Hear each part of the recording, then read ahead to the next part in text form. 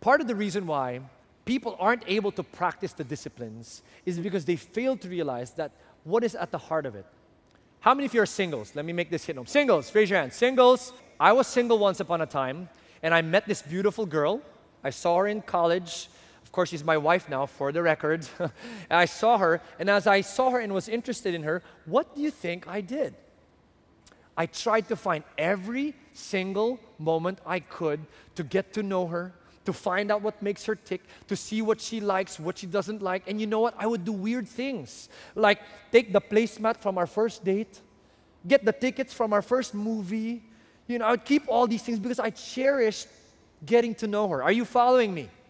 What's the same with Jesus? If we love Him and if we have a relationship with Him, that is what's going to drive us to say, all right, God, I'm here on Sunday to worship. You're awesome. You're amazing. Speak to me. Okay, God, I'm with you right now. Let me read your words. Show me. Whoa. And if you're like me, I'm a little weird because I want to have such a strong relationship with Jesus. I have souvenirs in my Bible. See? Diba?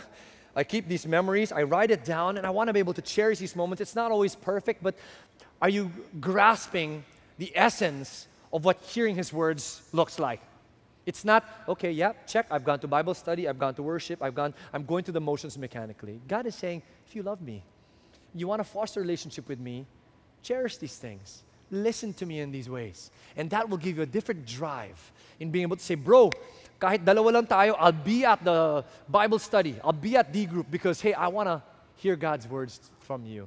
I want to see what God has to say about me. Are there any areas I can improve on? Is there anything that God has spoken to you through the Word that He can also bless me with right now? Are you with me? Prayer, Word, worship, fellowship, fasting. Go to the heart of why we should be doing it. Think about that analogy of a love relationship.